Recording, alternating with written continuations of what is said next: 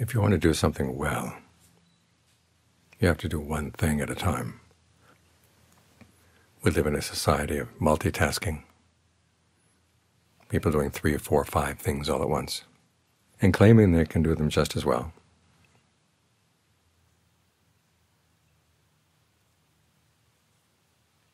But that's like asking a person with brain injury how their brain is. As far as they're concerned, their brain is functioning perfectly fine.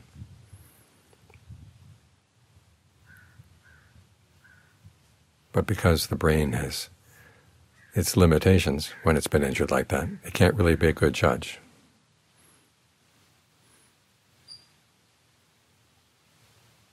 And so when you ask people who are multitasking if they're doing their jobs well, you're asking people who can't really judge well. To judge if something is done well, you have to watch it from the very beginning to the very end with your undivided attention. So as we're sitting here right now, let this talk be in the background. It's here to serve as a fence. So when your attention leaves the breath, you run into the talk, and the talk is there to remind you, go back to the breath. It's also here to give you some ideas of what to do. We're not simply here watching whatever happens with the breath. When the Buddha gave breath meditation instructions, he said that you train yourself. In other words, you learn how to breathe in certain ways. In the beginning, you simply learn how to discern what are the distinctions between long breathing and short breathing. And the John Lee would add, fast, slow, heavy, light, deep, shallow, or in long, out short, out long. To get a sense of what the breath can do for the body.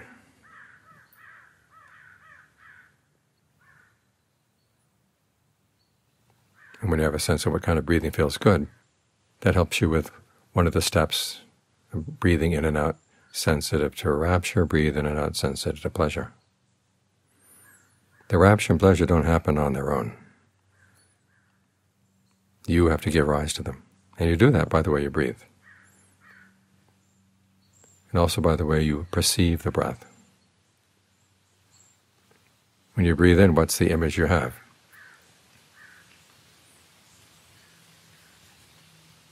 Some people talk of the breath as if it were a tactile sensation.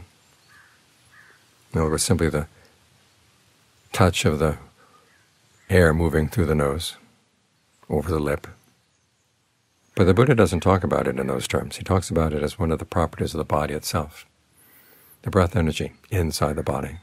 It originates in the body. It's because of the breath energy in the body that the air can flow in and out to begin with. So it's this energy you want to focus on. So that leads to the next step, to breathe in and out, sensitive to the whole body. Think of the whole body breathing, from the top of the head down to the tips of the toes. From the front to the back into the front. Think of the whole body breathing together.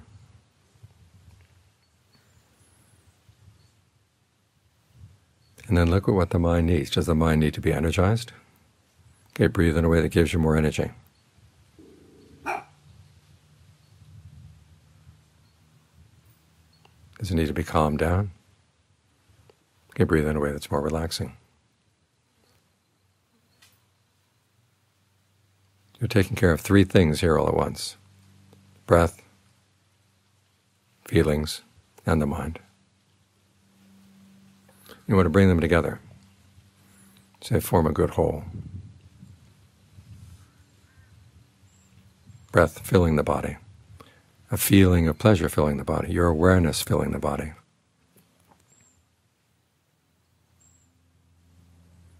And you don't have to pay attention to anything else right now.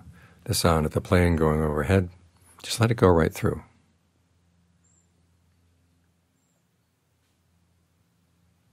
It's really none of your business right now. Your business is to get to know your mind, to get to know your breath.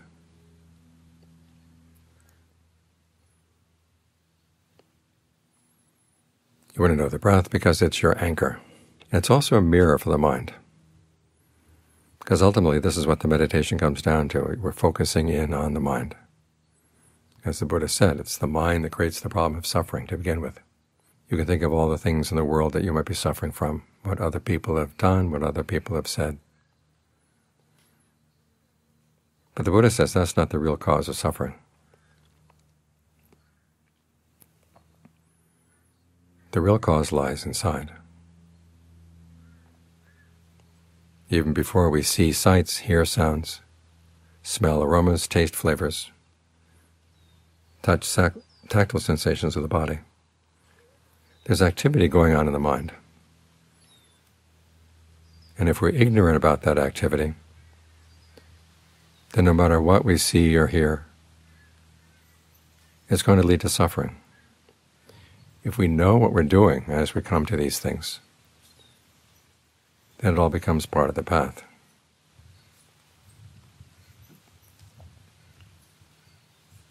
The Buddha focuses attention on two things. One he calls fabrication, sankhara,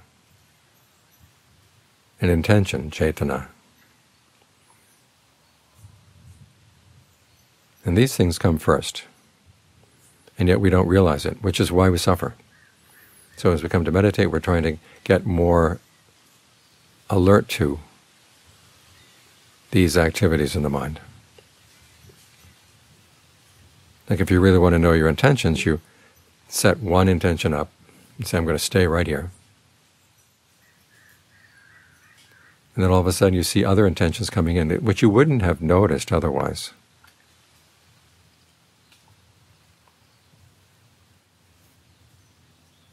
You just would have gone along, drifting along with them. It's like a boat in a river. Different currents come from the left, different currents come from the right.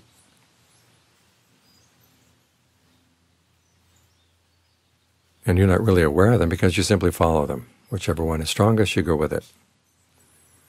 But here you're trying to set up one intention and make it yours. As for any other intention that comes in right now, tell yourself that's not yours.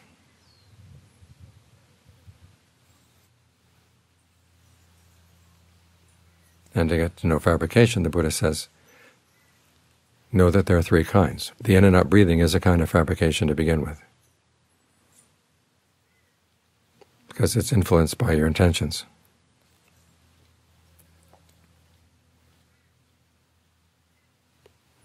And there's what he calls directed thought and evaluation, vitakka vichara. It's how you talk to yourself. So here with the breath, talk to yourself in a way that's encouraging, that helps you to stay.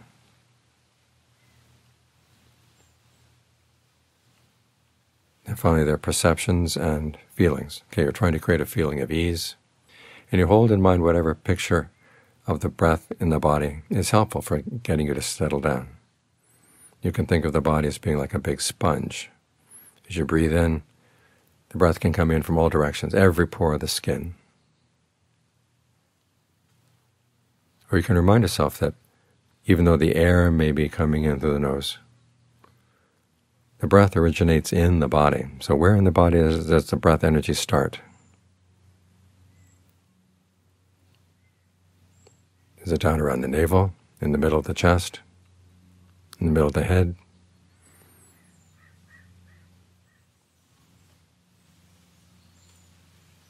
Where, when you focus on it, does it seem the breath is coming from there, and it's allowed to spread and feel good?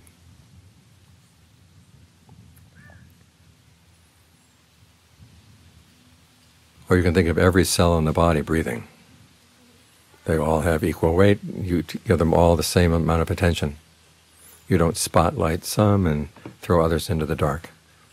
You try to be aware of every cell in the body, breathing in, breathing out, everybody together. And see if that perception is calming. Because you're trying to calm the mind, calm the breath, but have energy at the same time. Be alert at the same time.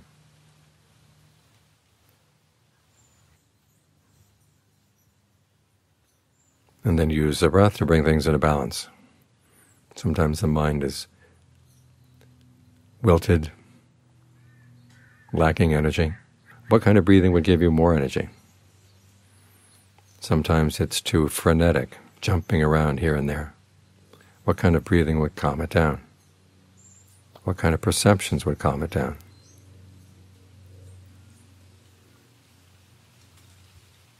As you explore these issues, you begin to realize that there are a lot of interesting potentials here.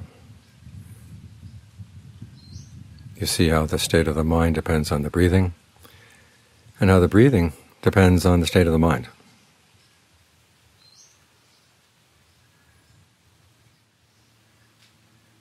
Again, everything gets brought back to the mind. But simply it's a matter of learning how to use the acts of the mind and the results of those acts to train the mind higher and higher.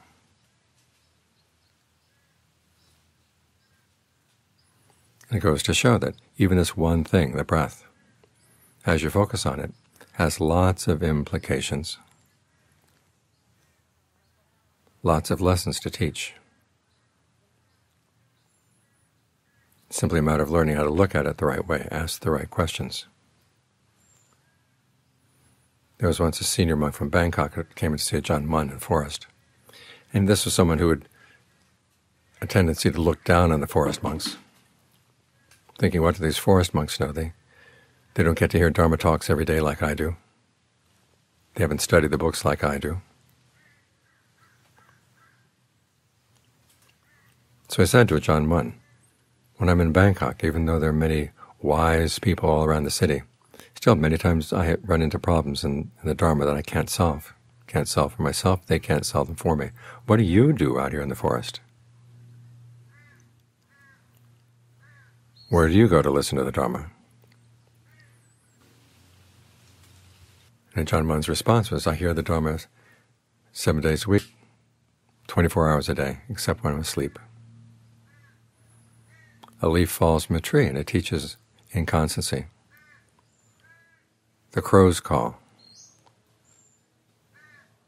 It's because of stress, because of suffering.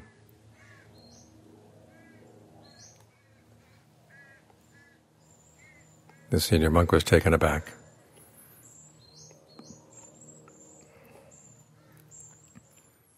And he said, well, it shows that you know how to listen.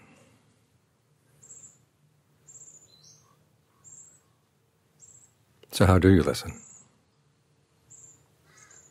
You keep the Buddha's teachings on the Four Noble Truths in mind. What is the stress? The stress is in the clinging. Where does it come from? It comes from our own craving.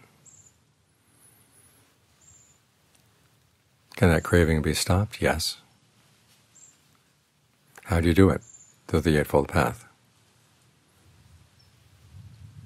That's the framework you bring. And you can listen to crows cawing from other points of view, from other perspectives, and you'll get different lessons.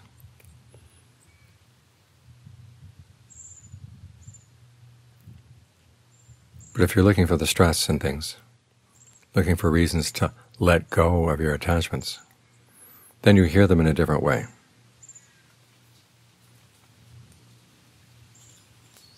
And you realize you can't simply just tell yourself, let go. You have to let go through understanding, which is why we focus on one thing at a time, focus on the breath. And the issues of feelings and issues of the mind will gather right there. We can see them all together clearly. They all become one big issue. And you realize that the solution to that issue is in the mind. So that's where these lessons keep pointing us. What is your mind doing right now? Is it skillful? Is it leading to suffering, or is it leading to the end of suffering? If it's leading to suffering, what can you change?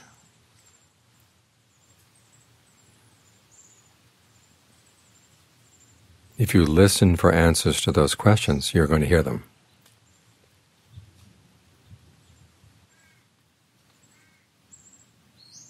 Because as all the Ajahns say, everything is teaching us. The simple question is, are we willing to learn the lessons? Or do we have other lessons in mind?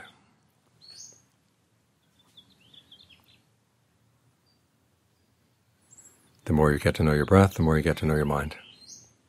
The more you begin to see that the Buddha was right.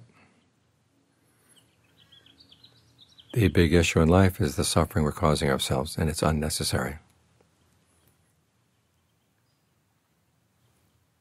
and we can put an end to it.